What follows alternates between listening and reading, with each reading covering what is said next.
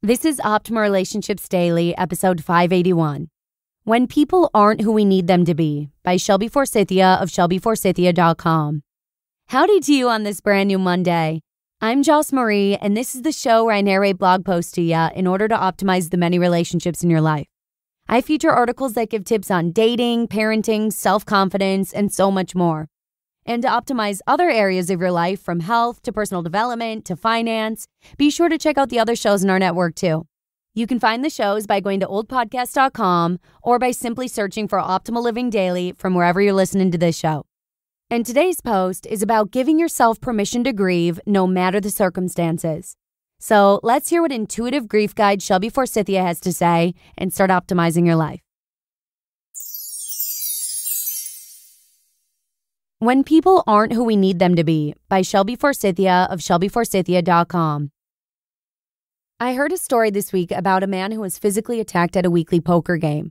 As he recounted his story, I noticed that his feelings about the fight were not tied to his physical injuries or the fact that the man who attacked him had some long-standing anger issues. His feelings were based around the fact that his father, who was present at the poker game as he had been for the past 11 years, did not jump in to defend him.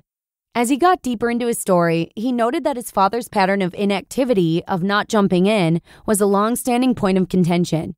He said that his father, a wonderful stand-up man otherwise, had a recurring habit of ignoring, overlooking, or straight-up refusing to deal with issues.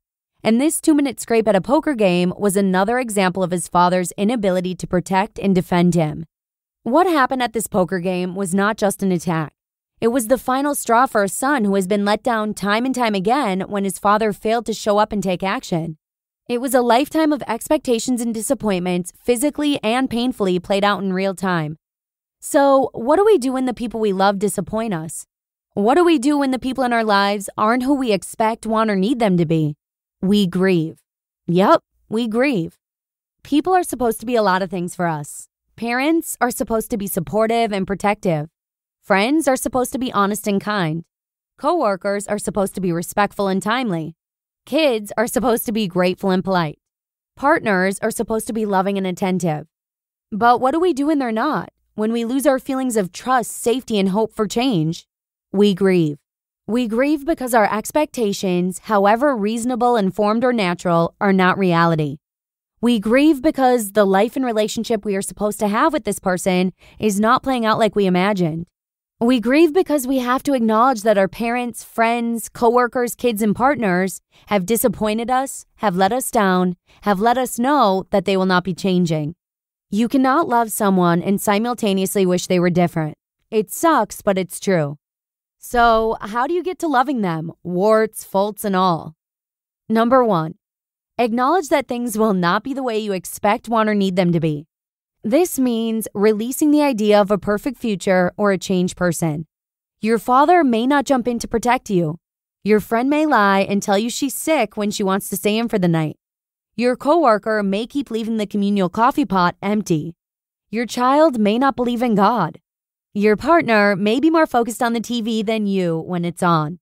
I'm guilty of this one. You get the idea. Big or small, recent or long-standing, you can grieve anything that's not what you expected it to be. It doesn't make you bitchy, needy, or selfish to expect things of others. It makes you human. Nothing is too petty. So write about it. Cry about it. Pray about it if that's what resonates with you. Just acknowledge in some way that what you expect, want, or need is not what's happening, and that it will probably never happen the way you expect, want, or need it to. Number 2. Take a look at your relationship with this person and ask yourself what you can do on your side of the relationship. If they're slow to defend you or stand up for you, can you talk to them about your feelings? Can you start spending more time with other people who have your back? If they're a chronic complainer, can you use mindfulness or meditation tools to distance yourself from their negativity? If they're distracted or distant, can you turn off the TV when you want their attention? Can you make a date to talk about important feelings and issues? If they're always late, can you tell them meetings are set a half hour earlier than they actually are? Can you send them a warning, or do you need to fire them? If they're stubborn about politics or religion, can you listen to their perspective? Can you immerse yourself in groups that are more aligned with your values? Please note that if there is abuse of any kind in your relationship, your first priority is getting yourself and your dependents out of harm's way as quickly as possible. And number 3, remember that everyone comes with their faults, flaws, and shortcomings, and that you have the power to choose where your relationship goes next. Society feeds us lots of pictures of perfect relationships, but I can tell you, and lots of other people will tell you, there ain't no such thing. Others let us down just like we let them down, and there's nothing inherently wrong with any of us. We're all just human, operating the best we know how in this world. The best part about acknowledging imperfection and never met hopes, dreams, and expectations is that we have the power to reconfigure our new hopes, dreams, and expectations to include this newly acknowledged imperfection. We can choose to end negative relationships, take action in stagnant ones, or form new relationships that better support our wants and needs. But first, we must grieve the ideal parents, friends, coworkers, kids, and partners that never were. We must release the hopes, dreams, and expectations we have of them and see them for what they are. Only then can we move forward. First, because we are seeing them with all-inclusive eyes, and second, because we are seeing ourselves as co-creators of hopes, dreams, and expectations in our relationships. You just listened to the post titled, "When People Aren't Who We Need Them to Be" by Shelby Forsythia of ShelbyForsythia.com. Thanks a ton to Shelby, but with that, I'm going to go ahead and wrap up today's episode.